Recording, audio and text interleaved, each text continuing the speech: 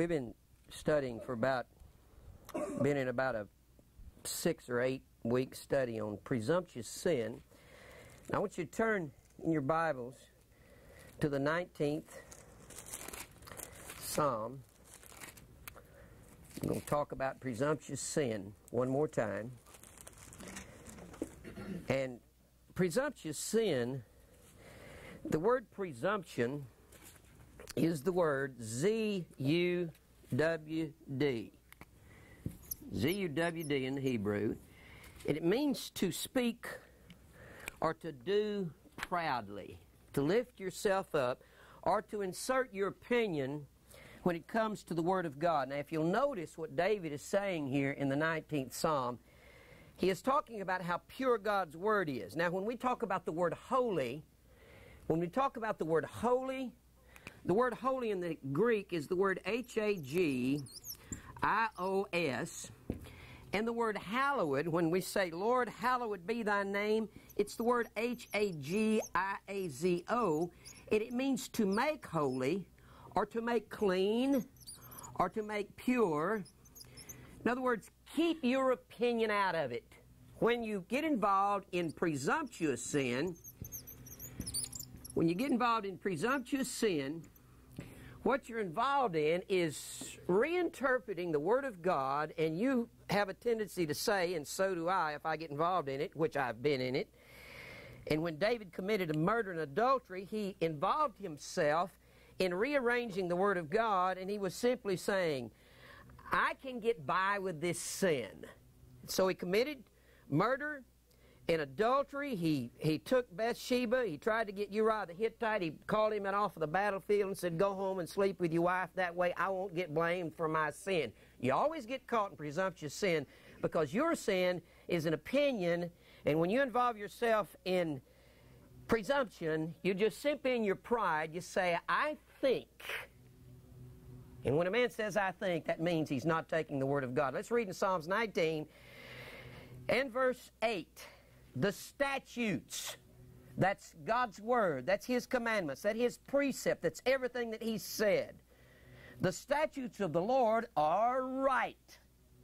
The word righteous comes from the word right, and the word righteous is very closely related to that word holy, which is the word hagios. And when God makes His name holy in our life, that's His law. His name, the word name is the word onoma in the Greek.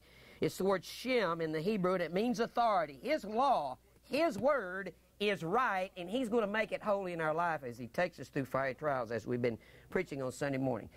Not only is it right, it rejoices the heart. It's the only thing that'll make you happy in the Lord. The commandment of the Lord is pure. Keep your opinions out of it. Let's read His Word, and even if we don't like it, let's accept it. Enlightening the eyes, it's the only thing that'll make you see clearly. The fear of the Lord is clean. The fear of the Lord is the beginning of wisdom and knowledge. Enduring forever. The judgments of the Lord are true and righteous altogether. More to be desired are they than gold, yea, than much fine gold, sweeter also than honey in the honeycomb. Moreover, by them is thy servant warned. You are warned. You better do what God says, or you are in trouble with God, and so am I. And in keeping of them there is great reward. And it's spiritual. It's not money and things and stuff and houses and lands. Who can understand His errors? Cleanse thou me from secret faults. And if there's anyone that knew about presumptuous sin, it was David. Not only did he know about his own presumptuous sin, the entire first part of his life, he was being sought, and King Saul tried to chase him all over Israel and into the land of the Philistines, trying to kill him, and he saw the presumptuous sin of King Saul. Keep back thy servants also from presumptuous sins. Let them not have dominion over me. Don't let my opinion rule me. That's what he's saying. God's law is right. It's pure. It'll rejoice your heart. Then shall I be upright. Remember the word upright? It's a word in the Hebrew that corresponds to the word stao or histamine, which means to stand upright. It was one who crucified all their opinions, and they were said to bear their cross daily. For 200 years prior to when Christ was crucified, what we call Lebanon, or the ancient Phoenicians, used the cross to kill people by the thousands. When some 60 years before Jesus came, during the great rebellion of Spartacus, about 6,000 were lined up along the roads and they were killed all at once. So the cross was considered the daily method of bearing your cares in life. And you will only be upright, bearing your cross, dying to self, dying to your own opinions, when you follow the word of the Lord, and the Lord keeps you back from presumptuous sin. And he says, and I shall be innocent from the great transgression. Let the words of my mouth, let me say your word, Lord, and the meditation of my heart be acceptable in thy sight. And what is acceptable? I beseech you therefore, brethren, by the mercies of God, that you present your bodies a living sacrifice. Die to self, die to your opinions. Don't say, let me rearrange the word of God. That's what David did when he committed murder and adultery. And that's what Saul did. Let me tell you, the penalty for presumptuous sin is high to the believer. It was real high to Saul. And you remember David?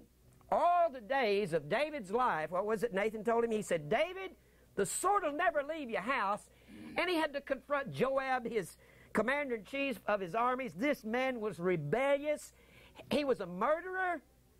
And he was the one that David employed to kill Uriah the Hittite. And the man gave him problems the longest day that he lived because of his presumptuous sin. Payments high. Do you remember Achan? God killed all of his household because he took a wedge of gold, a goodly Babylonish garment, when the Lord said, don't take anything from the enemy. You remember the man who gathered sticks on the Sabbath? God killed him and his family. And when you get involved in presumptuous sin, watch out lest you get your friends in trouble. You remember when Aaron made the golden calf? You know why men get involved in presumptuous sin? They want to be accepted by their peers. I hate that word.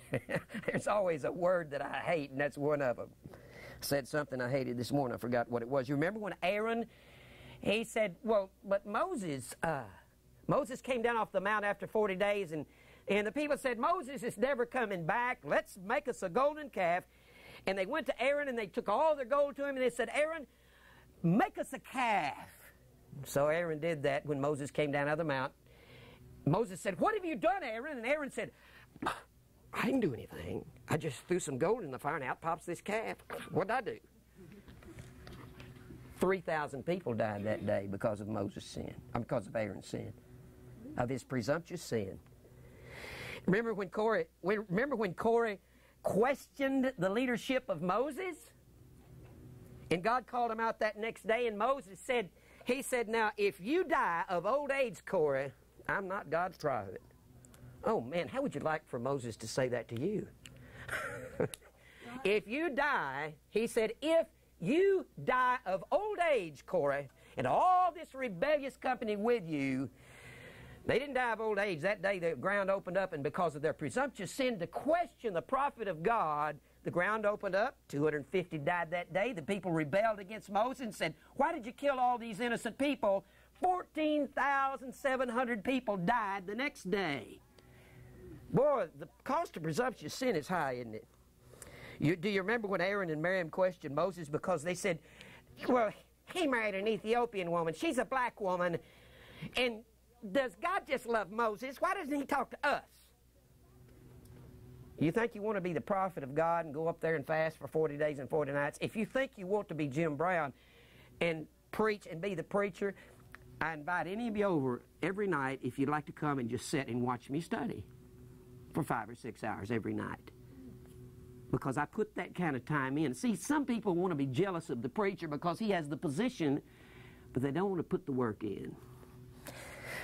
God struck Miriam with leprosy, and she could have died, and Moses implored the Lord, and I don't know why he didn't strike Aaron down. I guess because he was the high priest. Aaron gave him enough trouble. And Eve rebelled against the light. What happened? The whole human race was plunged into sin. And one of the truly amazing presumptions of the Old Testament is the rebellion of Israel in worshiping the idols of Ashtaroth and Baal and the golden calf.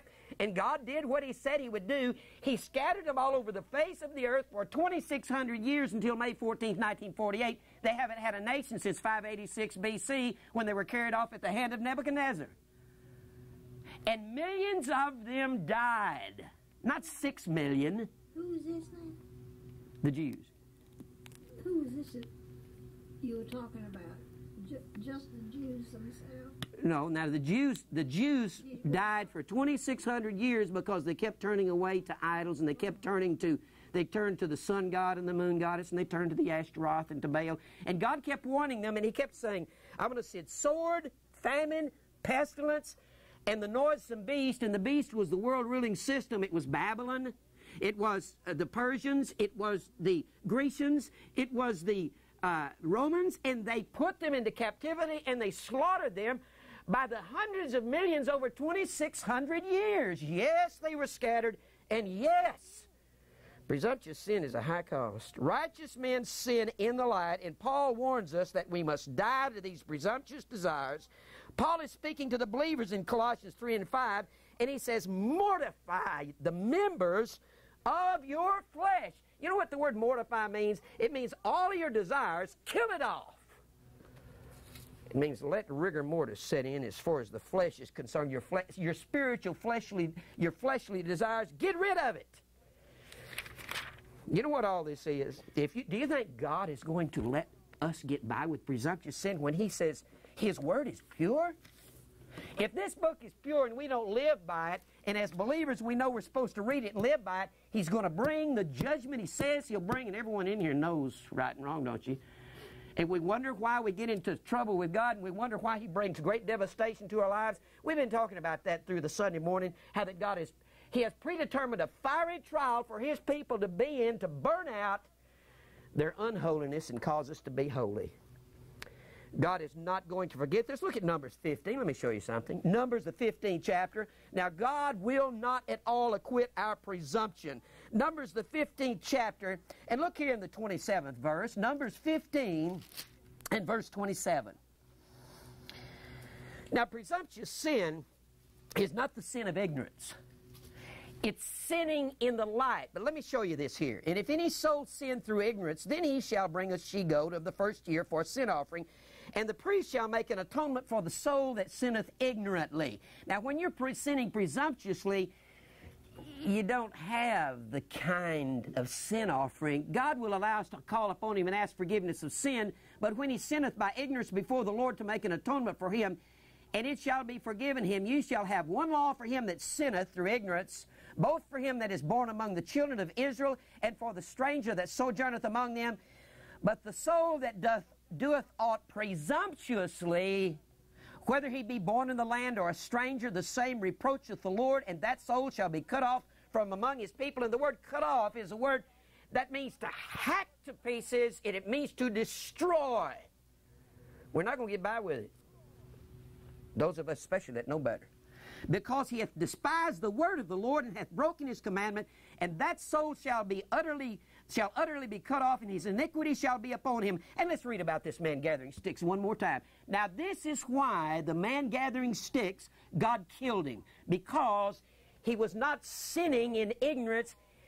He knew the law. He wasn't a heathen. He wasn't one of the land of Moab. He wasn't an Ammonite. He wasn't a Philistine. He wasn't an Egyptian. He wasn't a Phoenician. He wasn't from the land of Syria. He was an Israelite. He knew the law. Don't profane the Sabbath. And he says, well, yes, but God doesn't mean gathering sticks. And then what does he do? Verse 32, and while the children of Israel were in the wilderness, they found a man that gathered sticks upon the Sabbath day. It's not a matter of gathering sticks upon the Sabbath day. It's a matter that the man knew better. And they found him gathering sticks. And they brought him unto Moses and Aaron and unto the congregation. And they put him on the ward because it was not declared what should be done to him. And the Lord said unto Moses, the man shall be surely put to death. It wasn't the sticks, it was his presumption. He said it really just doesn't matter because it's a small thing. And all the congregation shall stone him with stones without the camp. What was wrong with this man is the same thing that's wrong with some of us. And all the congregation brought him without the camp and stoned him with stones, and he died as the Lord had commanded Moses. What was wrong with this man is the same thing that's wrong with some of us. When we know the truth and we don't live by it and do it. We said this morning, truth is not merely something that we say, oh, well, I believe the Bible. The Scripture says truth is something you do. If you don't do truth, You deny Christ, and the word deny is the word arnomai in the Greek, and it means to contradict Him. This man gathering sticks, you know what he's saying? He was saying, God, you don't count. I'll be the judge of this, and I'll do what I want to do. Look over here in Proverbs, the 3rd chapter. Here is what's wrong with people who are presumptuous. Proverbs, the 3rd chapter. Let's look at it. Proverbs 3, Psalms, Proverbs, Ecclesiastes. You can find Psalms, we'll find Proverbs. Proverbs, the 3rd chapter, the 7th verse. Let's read this. 3 and verse 7. Proverbs 3 and verse 7. Be not wise in thine own eyes. When you get so wise, you will not hear the Word of God. You say, I believe the Bible, but I don't think God really means it when He tells me to read the Word, to study the Word, to be faithful in the Word, to live in truth, to tell people about Christ, to repent of my sin, to wrestle, to strive entering in at the straight gate, to enter in the narrow way, to go through trials and persecution and affliction. Yes, He does mean that. Be not wise in thine own eyes. Fear the Lord and depart from evil. What is evil? It's just getting involved in your opinion as opposed to God's Word. Now look over here in Proverbs 26:12. Look at Proverbs 26:12. Proverbs 26 and verse 12. Seest thou a man wise in his own conceit? There is more hope of a fool than of him.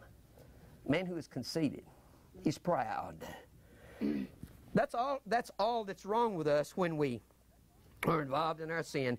Proverbs 26, Isaiah 5 and 21. Look at Isaiah 5 and 21. Isaiah 5 and verse 21. Isaiah 5 and, let's read 20 and 21. Woe unto them that call good good, and good evil, that put darkness for light. See, when we get involved in our sin, in our opinion, what we're doing is we're putting good for evil and evil for good. What the world is calling today, God has already given us some commandments. He's already said over the 21st chapter of the book of Leviticus that if a man wrestles with another man and they bump into a woman and she's carrying a child, she's pregnant, and the baby is accidentally aborted, the man had to give eye for eye, tooth for tooth, limb for limb, burning for burning, stripe for stripe, life for life. It was against the law to abort babies accidentally back then. You better be careful when you was around a pregnant woman. We already know in the 20th chapter of Leviticus that the Scripture teaches us that if a man lie with a man, this is an abomination to God, and the both of them shall die. And I'm not trying to point out just homosexuality. If you were children and you were rebellious to your parents, you also died if you were over-rebellious and you couldn't be corrected. So, see, we're calling good evil today and evil good. See, if you preach the truth and stand up and tell truth to the world, people say, well, he's a fanatic, and he's a nut, he's a preacher, and, you know, he needs to be quietened down. We need to give the homosexual their civil rights. Let's make them equal.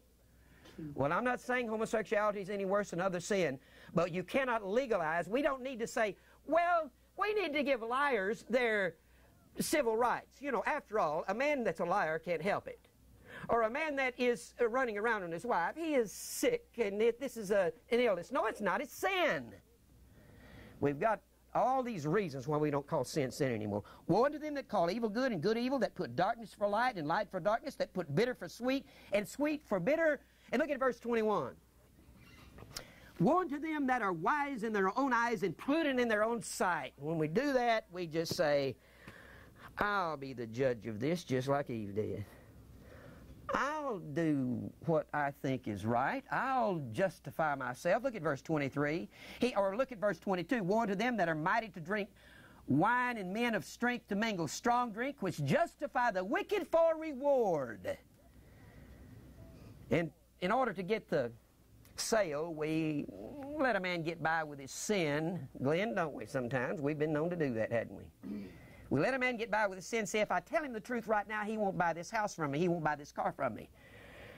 And we justify the wicked for reward. And a lot of times preachers will not tell the truth to the congregation because they're afraid some of the wolves out there will leave because they're making the building payment, so they make it easy on them, and they justify the wicked for reward, and they take away the righteousness of the righteous from him, and that's what Saul was doing to David. I'll give you a couple of more of these. Look at 1 Corinthians 8:2. 1 Corinthians 8, verse 2. And then we're going to come back and talk about Saul. 1 Corinthians 8 and verse 2. And if any man think, oh me, is that not our problem? Thinking? I think, you know what I think about the Bible? I had a guy tell me one day, you know what I think about that? I said, I really don't care what you think. If you don't know anything about the Bible, please don't tell me what you think. He had no idea where the verses where I was talking about. He sure did have an opinion. If I tell you something, I'm going to show you where it is in the Word of God. He said, if any man think that he knoweth anything, he knoweth nothing yet as he ought to know. When I was 28, 29, 30, boy, I could say, I know. I could say that real fast. And the older I get, the less I know. I'm not, at 55, I'm not as smart as I was when I was 30. I wish I could have been around back then, because I was real smart back then. I could really tell you what it's about. And the older I get, I remember Clint Gurry was over here one night, Clint was 70, and he said, Jim, I don't hardly know anything anymore. And that's what we need to come to. It's when we begin to realize that God's Word is true, and what did Paul say? Every man is a liar. What was he talking about? When you get involved in your opinion, you insert your opinion. Now, look over here in 1 Corinthians 10 and 12. 1 Corinthians 10 and verse 12. When a man thinketh he standeth, let him take heed, lest he fall. The word standeth is the word H-I-S-T-E-M-I in the Greek. And that word comes from the word S-T-A-O. And the word histome means to be upright. What did David say? He said, the Word of God will make you upright. This is the New Testament word of that word over there in Psalms 19. This is the New Testament equivalent. And a man who was upright was said to be carrying his cross daily, dying to self, dying to his own opinions. What he is saying is when you think you know. I've said this on Sunday mornings. I've been on this series on baptism. It has been the most overwhelming thing. It's about the staining of the blood of Christ. And I've been on this spiritual communion on Wednesday nights, and I tell Mary, I said, this thing is so overwhelming to me, and I've been studying it for years, and it's just, it weighs my head down, and sometimes I'm saying, God, you are magnificent. I can't really grasp everything that you are. If a man thinks he stands, back in the 60s when I was traveling all over America and preaching in churches, I didn't really at the time think I was arrogant. But I'd get to thinking, oh, I got this message, and boy, if I really want to impress preachers, I'll preach this. And I think I've got that down. And when I would think that, I would quit learning on that subject. If you ever think you've really learned on all these subjects and these doctrines we're talking about, you haven't. I've studied the Bible for 36 years, and the things that I started studying 36 years ago, some of them are just, they're overwhelming me today. I said to Glenn the other night, I said, some of the subjects that we study, like the doctrines of sovereignty and predestination and the doctrines of the daily cross and the death of self and election, and some of these things just, they overwhelm me today, and I get really excited if I get around somebody that wants to talk about them. I'm like a little boy that learned it last week, and I started studying it 30-something years ago. The Word of God it rejoices my heart. Isn't that what David said? Stay away from your presumptuous sin. God is not going to acquit our wickedness. He will not let us off the hook for our wickedness. And the presumptuous sin, the cost is high. Let's go back over here to 1 Samuel. We've been talking about a man named Saul. He was the first king of Israel.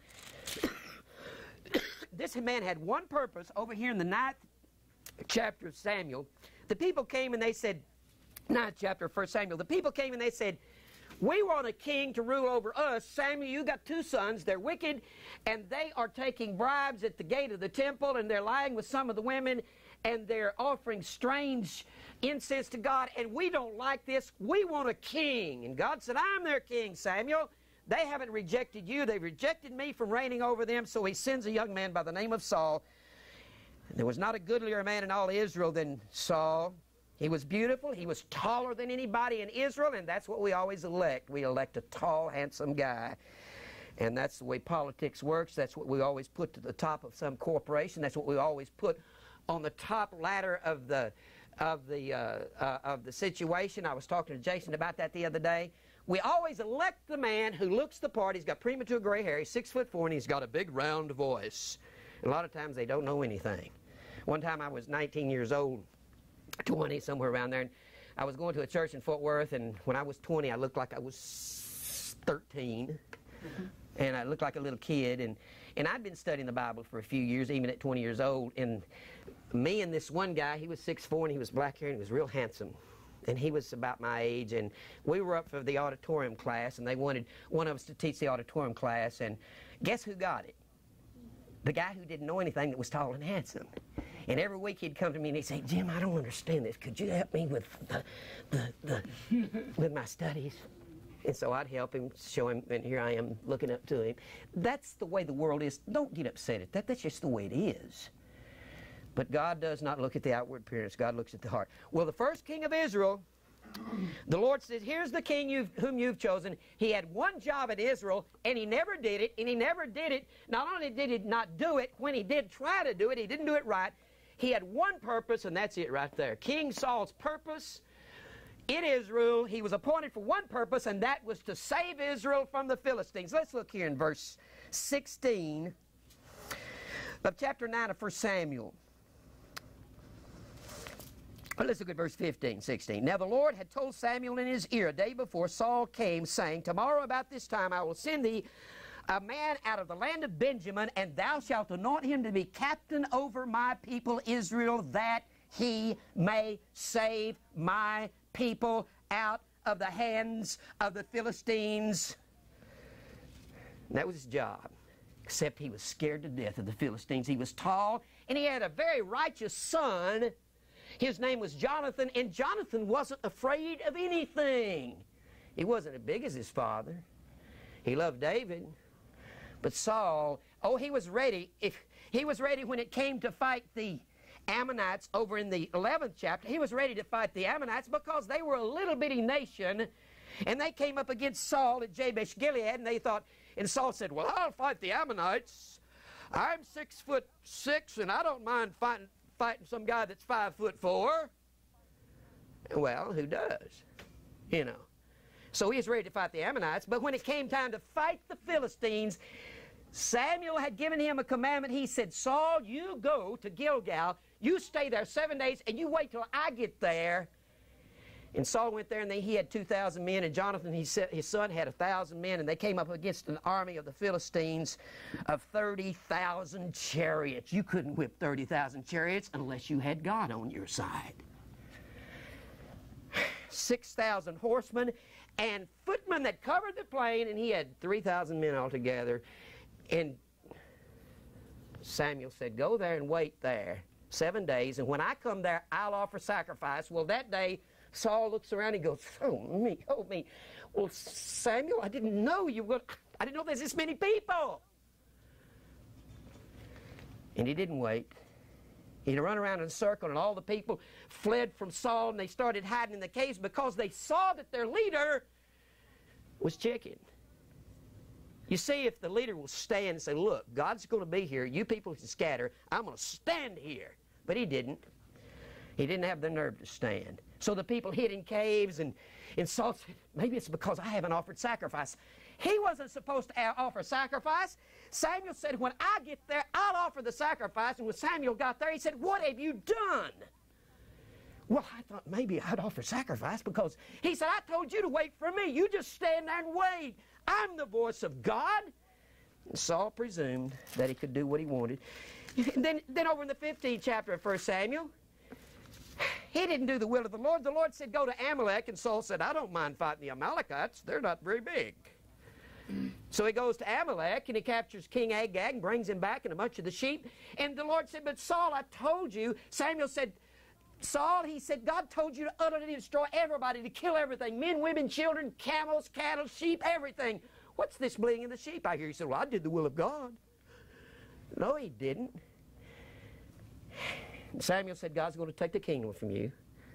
You've been a very arrogant man. So he anoints David king over Israel. Over in the 16th chapter, and in the 17th chapter, an evil spirit from the Lord enters Saul. David goes out and fights Goliath. Then he comes back from his big crusade, who is fighting the Philistines here? Let me ask you, who is fighting the Philistines in the 17th chapter? Who? David. Whose job is it to fight the Philistines? That's right. He wasn't doing it. You see, he was afraid. He was standing over the side while Goliath walked through the valley and said, send me your champion. I'm the champion here. David said, I'll go. And everybody's going, Saul saying, we don't know what to do. Saul, that's your job. If you believe God, you can do it. Because, see, God performed miracles for his people. You remember Jonathan took his armor bearer and they went over and killed 20,000 Philistines. Not 20,000. They killed 20 Philistines in one night. Just Jonathan, his son, his armor bearer. Just 2 of them. 2 against 20. You see, God had these people and he loved these people. Well, we know the story of Saul.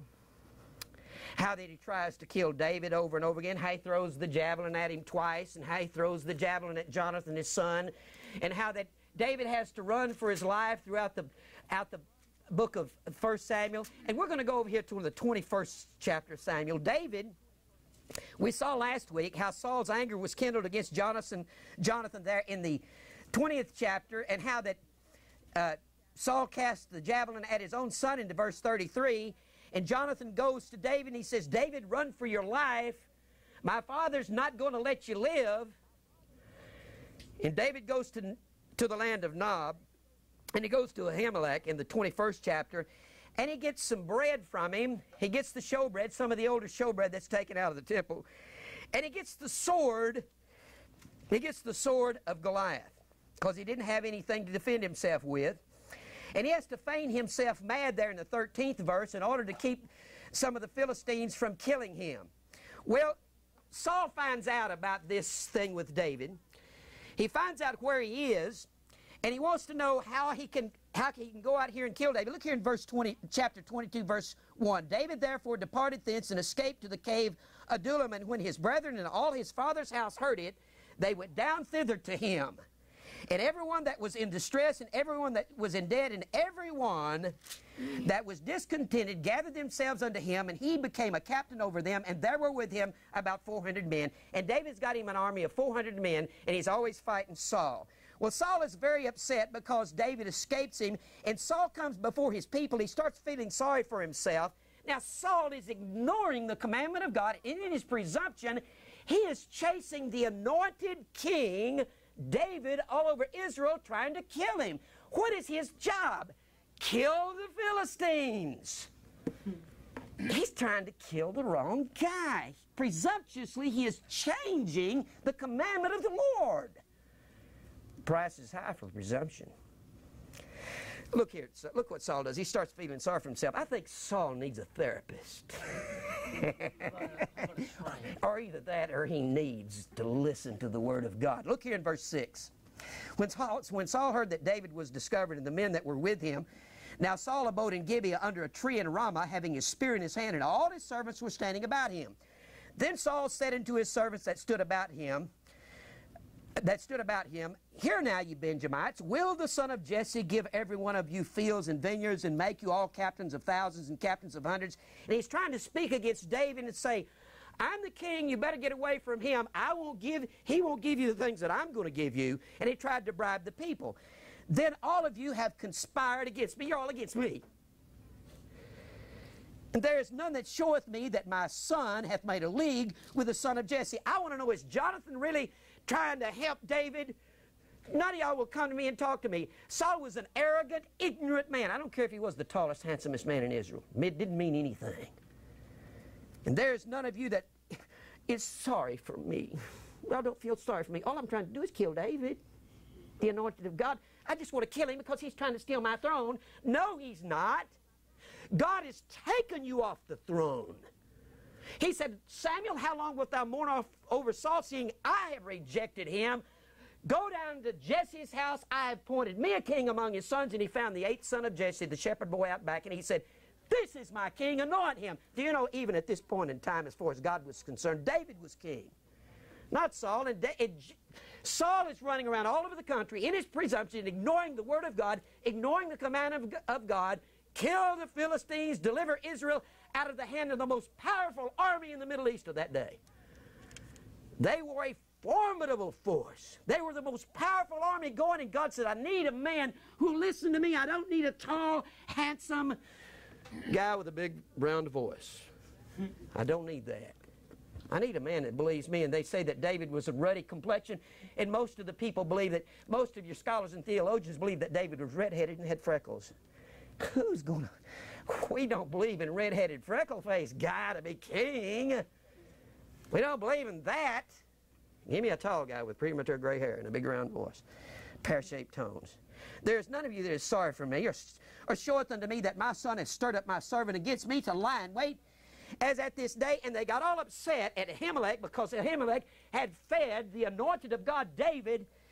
And Saul said, I want the people to kill Ahimelech and all of the priests of God. This man, you know what he's doing? He's trying to kill David. If he can't kill David, he'll kill the priests of Israel. What's his job? Kill the Philistines. Isn't this unbelievable? Saul's going to pay. And look here, the king said in verse 16, thou shalt surely die, Ahimelech, and all thy father's house. And the king's, he said, you're going to die because you fed David and you gave him Goliath's sword, something to fight me with.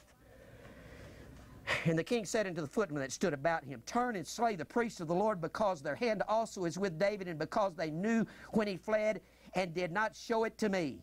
But the servants of the king would not put forth their hand to fall upon the priests of the Lord. You remember when the Lord said, you remember when Saul said, kill Jonathan, my own son, because he ate when I told him not to eat, and he was over killing Philistines? You remember that? The people in Israel didn't believe King Saul. They said, we're not killing him. So he employed an evil man. His name was Doeg, and Doeg said, I'll kill him. And the king said to Doeg, turn thou and fall upon the priest. And Doeg the Edomite turned and fell upon the priest, and slew on that day 85 persons that did wear the linen ephod. He killed 85 of the priests of God, and he's supposed to be killing Philistines. He is certainly presumptuous, isn't he? And David fled for his life. I want you to notice something here. Look here in look at chapter 23. This is unbelievably amazing. Chapter 23. What's Saul's job? Kill Philistines, deliver Israel out of the hand of the Philistines. Now let's read. Then they told David, saying, behold, the Philistines fight against Keilah, and they rob the threshing floor. Therefore David inquired of the Lord, saying, shall I go and fight these Philistines? Well, I thought that was Saul's job. Well, it is. But David goes and does the work of the Lord. And the Lord said unto David, go and smite the Philistines and save Keilah. And David's men said unto him, behold, we be afraid here in Judah. How much more then if we come to Keilah against the armies of the Philistines? Then David inquired of the Lord yet again, and the Lord answered him and said, arise, go down to Keilah, for I will deliver the Philistines into your hand, David. And David and his men went to Keilah and fought with the Philistines, and brought away their cattle and smote them with a great slaughter. So David saved the inhabitants of Keilah. And guess what Saul wants to do? He wants to come and kill David, not Philistines. And it came to pass when Abiathar the son of Ahimelech fled to David to Keilah, that he came down with an ephod in his hand. And it was told Saul that David was come to Keilah. And Saul said, God hath delivered him into mine hand. I'm going to go kill David. I'm supposed to be killing Philistines, but I'm going to go kill David, because he's trying to get my throne. You see, he is presumptuous with the Word of God. When you get presumptuous, you're going to pay. And once you get involved in presumptuous sin, you get worse and worse and worse and worse. And Saul's whole life was a life of presumption. Why do you think David said, God, deliver thy servant from presumptuous sin? I not only remember my sin with Bathsheba and Uriah the Hittite when I murdered him and I committed adultery with his wife, but boy, do I ever remember Saul. Whew. He says, God hath delivered him into my hand, for he is shut in by entering into the town that hath gates and bars. And Saul called all the people together to war, to go down to Keilah to besiege David and his men. And his job was to go down there and attack the Philistines with David, but he didn't. And David knew that Saul secretly practiced mischief against him, and said to Abiathar the priest, bring hither the ephod. Then said David, O Lord God of Israel, thy servant hath certainly heard that Saul seeketh to come to Keilah to destroy the city for my sake. And he says, God, will the men of Keilah deliver me into his hand? And God says, yes. Flee for your life, David. And so David runs for his life, and Jonathan comes to David and finds him in the wood and says, David, I love you. You're my brother in Christ, and I know you, and you're my king, and I know that you'll reign. And look at verse 17. Jonathan comes to David, Jonathan the son of Saul, And he said unto him, Fear not, for the hand of Saul my father shall find thee, and thou shalt not find thee, and thou shalt be king over Israel, and I shall be next unto thee, that also Saul my father knoweth. Jonathan was a righteous man. He knew David's heart. He knew his own father's heart. You remember what he said when Saul wouldn't go up against the Philistines back in the 14th chapter? He said, my father's troubling Israel. The penalty is great. So Saul, he inquires of the men of the Ziphites where David is. And the Ziphites say, well, they said, well, David has an old haunt there in verse 22. And that means, it means a foot or a step. It means David has got some stomping grounds where he likes to run around over here in the hills. And he said, you can go catch him. And God delivers David. Saul encompasses one side of the mountain, David the other. And Saul's army surrounds David. And God immediately takes Saul back to his job. Look at verse 26. And Saul went on this side of the mountain, and David and his men on that side of the mountain. And David made haste to get away for fear of Saul. For Saul and his men compassed David, and his men round about them. But there came a messenger unto Saul, saying, It's time to get back to the job at hand. Haste thee and come, for the Philistines have invaded the land. And while David is trying to kill the anointed of God, the Philistines are... David's trying to kill the anointed of God. Oh, excuse me. Saul's trying to kill the anointed of God, David. While Saul is trying to kill the anointed of God, the Philistines are making havoc with the towns on the borders of the land. I'm telling you, God will not allow this to continue. I want us to read chapter 24.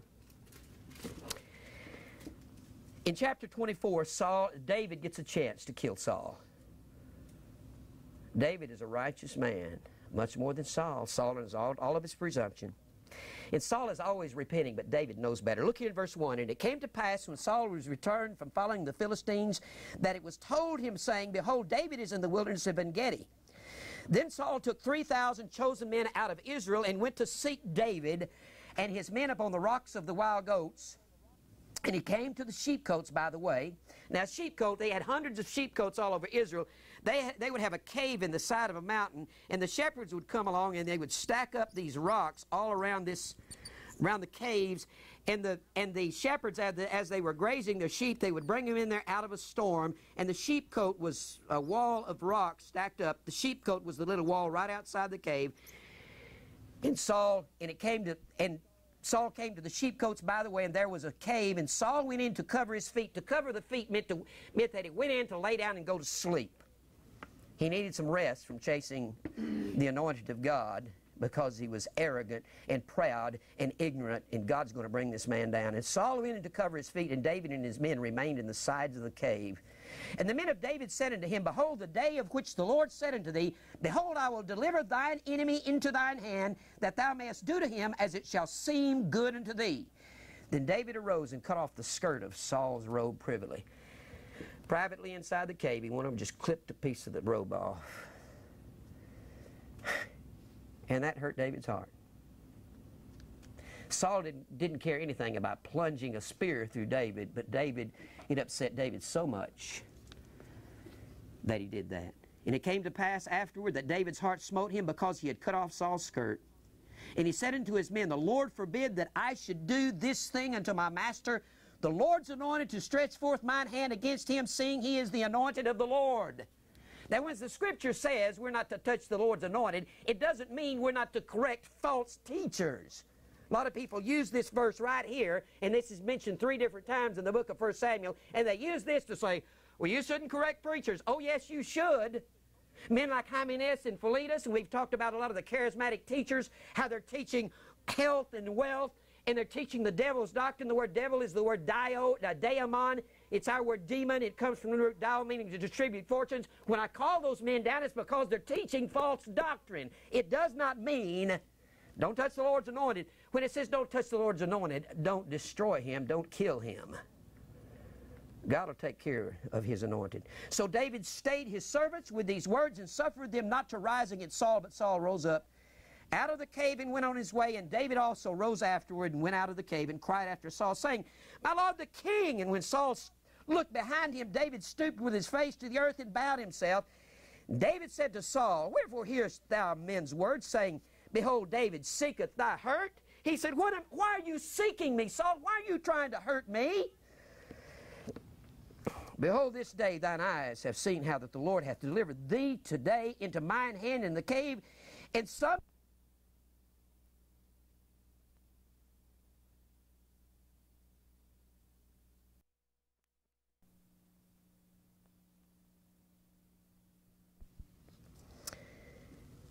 He said, you've been delivered into my hand. Some of my men wanted me to kill you, but mine eye spared you. And I said, I will not put forth mine hand against my Lord, for he is the Lord's anointed.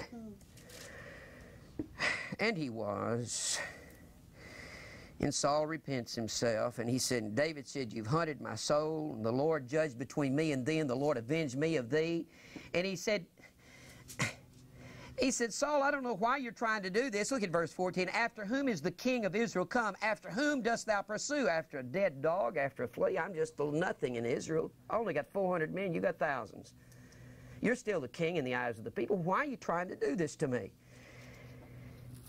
Verse 16, and it came to pass when David had made an end of speaking these words unto Saul, and Saul said, is this the voice of my son David? And Saul lifted up his voice and wept, and he started repenting, and he didn't mean a word he was saying. He kept trying to kill David all the way to the end. Look at verse 20. And now behold, I know well that thou shalt surely be king. This is what Saul says to David. And that the kingdom of Israel shall be established in thine hand. And he's lying right through his teeth. Because he's still going to try to kill him. He's still living in his presumptuous sin. Swear now therefore unto me by the Lord that thou wilt not cut off my seed after me, and that thou wilt not destroy my name out of my father's house. And David sware unto Saul, and Saul went home. But David and his men gat them up into the hold, and Samuel died. Samuel is dead at this point. I want you to notice that. We're going to take you over here, and I'm going to show you something. Samuel died, and then David has his episode with Nabal, how Nabal will not turn to him, and God kills Nabal throughout this next chapter, through chapter 25, and chapter 26, David has another chance again to kill Saul. Look at verse. Saul lies down in the trench. Verse 7, and David and Abishai came to the people by night, and behold, Saul lay sleeping within the trench, and his spear stuck in the ground at his bolster, and they were after David again. He was chasing David. Every time he turned around, he'd hear where David was. He'd repent. He'd weep. He didn't mean his repentance. He didn't really mean to turn. And he was presumptuous that he was going to get by with all of this. Verse 8, then said Abishai to David, God hath delivered thine enemy into thine hand this day. Now therefore let me smite him, I pray thee, with the spear even to the earth at once, and I will not smite him the second time. And David said to Abishai, destroy him not, for who can stretch forth his hand against the Lord's anointed and be guiltless?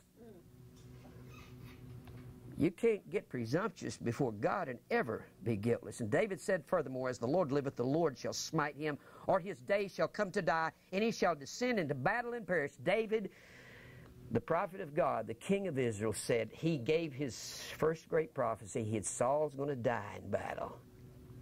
God's not going to let him live. He's going to pay for what he's doing. Let me tell you, you and I will pay if we presumptuously try to rearrange the Word of God. The Lord forbid that I should stretch forth mine hand against the Lord's anointed. One more time. But I pray thee, take thou now the spear that is in his bolster and the cruse of water, and let us go. And David took his spear. Look at verse 13. Then David went over to the other side and stood on the top of the hill afar off, and a great space being between them. And people say, don't reprimand the false prophet. David stood on the hillside and reprimanded Saul before his men. Before all the armies of Israel. He said, why are you doing this? David cried to the people and to Abner the son of Ner, saying, he answers thou, Abner? Then Abner answered and said, who art thou that criest to the king? And David said to Abner, you ought to be ashamed of yourself, because you're supposed to be protecting the king, and I had him right in my hand, and I could have killed him. But I won't lay my hand against the Lord's anointed.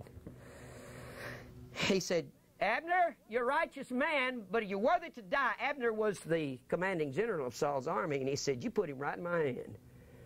David cared more for the king than his own people. It was because of Saul's presumption. What kind of a friend could Saul have had in David if he had embraced him? He'd have had the best friend he ever had. Here's a man, while he's trying to kill him, David saves his life and reprimands the people that are supposed to be looking after him. Saul was blind in all of his pride. Saul gets real. David calls him down. Saul weaks again. Look at verse 20. He says, "For the king of Israel has come out to seek a flea, as one that doth hunt a partridge in the mountains." David gave himself not much credit. And Saul starts weeping, and, "Oh, I've sinned, and I will no more do thee harm," in verse 21. And I've played the fool, and I've erred exceedingly. And David answered and said, "Behold, the king's spirit, let one of the young men come and fetch it. For the Lord delivered thee in my hand today, and I would not stretch forth mine hand against the Lord's anointed." Look at 27, verse 1. David said in his heart, "I shall not perish one day by the hand of Saul." David knew his heart, didn't he? Look at chapter 28. Payday has come, Saul. You cannot get by with sinning presumptuously against God. "And it came to pass in those days, it was time to fight the Philistines, Saul. And for once, Saul starts to try to do the right thing, but he's been presumptuous too long, and God says, too late." God will not allow us to continue in our presumptuous sin, rearranging the Word of God, ignoring His Word. Ignore the Word of God, God will bring devastation on your life. Payment for presumptuous sin is devastating in the believer's life. Continue long in sin, rebelling against the Word of God in the light of truth, and you'll end up with the same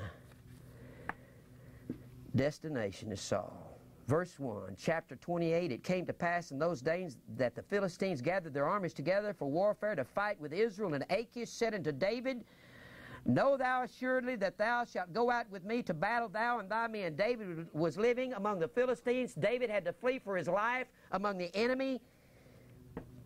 David said to Achish, "Surely thou shalt know what thy servant can do." And Achish said to David, "Therefore will I make thee keeper of mine head forever." David is not going to fight for the Philistines. Nope. Samuel was dead. So Saul says, "The day's come. I've got to fight today. I can't run any longer. I've got to fight the Philistines. They have this great army." He said, "I've got to go inquire of the Lord." He was not repentant. He had not repented of his presumptuous sin. And Saul had made a law against seeking familiar spirits and inquiring of the dead. Anybody who says, "Oh, we saw the Virgin Mary over here and we saw her." No, you didn't. That's against the law of God. That is not God that's sending anyone who is dead. Now this Lourdes and the Fatima and all of these visions, that's a lie. God, Mary she was a wonderful woman while she's here, but she's no longer a virgin. First of all, Jesus had brothers and sisters. Now look here in verse 7. "Then said Saul unto his servants, Seek me a woman that hath a familiar spirit, that I may go to her and inquire of her. And his servant said unto him, Behold, there is a woman that hath a familiar spirit at Endor." He sought the witch at Endor. "And Saul disguised himself and put on other raiment, and he went, and 2 men with him. And they came to the woman by the night, and said, I pray thee, divine unto me by the familiar spirit, and bring me him up whom I shall name unto thee." He wanted to see Samuel because he knew Samuel had something with God. He had strength with the Lord, but Samuel was dead. You can't talk to the dead, and Saul is wanting to break the law of God. He's still presumptuous. "And the woman said unto him, Behold, thou knowest what Saul hath done." She didn't recognize him at first. "How he hath cut off those that have familiar spirits and the wizards out of the land. Wherefore thou layest thou a snare for my life to cause me to die. And Saul sware to her by the Lord, saying, As the Lord liveth, there shall no punishment happen to thee for this thing. Then said the woman, Whom shall I bring up unto thee? And he said, Bring me up Samuel. I want to talk to the dead prophet." That's against God's law in the 18th chapter of Deuteronomy to talk with familiar spirits. He's still breaking God's law. Do you see that? If Saul had come to God in his humility and said, "God, forgive me of what I've done to David. Forgive me of my sin. Oh, God, I want you to, I repent in sackcloth and ashes," and God would have caused him to overcome. in all of its presumption. I don't remember Saul ever doing anything righteous. Verse 12, and when the woman saw Samuel, she cried with a loud voice, and the woman spake to Saul, saying, Why hast thou deceived me? For thou art Saul. You're the one that outlawed me. And the king said unto her, Be not afraid, for what sawest thou? And the woman said unto Saul, I saw gods ascending out of the earth. And he said unto her, What form is he of? And she said, An old man cometh up, and he is covered with a mantle. And Saul perceived that it was Samuel, and he stooped with his face to the ground, and he bowed himself, and he was scared. And Samuel said to Saul, Why hast thou disquieted me? Samuel's dead. God allowed this vision of Samuel to come to Saul. You know why? So he could pronounce judgment on him. To bring me up, and Saul answered, I am sore distressed, for the Philistines make war against me. And God has departed from me, and I've tried to pray, and I put on the ephod, he won't hear me. God has departed from me and answers me no more, neither by prophets nor by dreams. He's not repentant. Therefore I have called thee, that thou mayest make known unto me what I shall do. Then said Samuel, Wherefore then dost thou ask of me, seeing the Lord has departed from me, and is become thine enemy? Continue your presumptuous sin, you'll make an enemy of God. Remember, God resisteth the proud, but giveth grace to the humble. You remember that? Over there in the book of James, the 4th chapter, the word resisteth is the word A-N-T-I-T-A-S-S-O-M-A-I, and that means to wage war with. God resisteth the proud, and the word proud is the word H-U-P-E-R-E-P-H-A-I-N-O-S. This is Saul. That means to shine, phanos, above others. Saul showed, he shined above God's commandment. God said, I'll make war with you. You're my enemy now. When you sin presumptuously against God, look here, we'll read just a few more verses, we'll stop.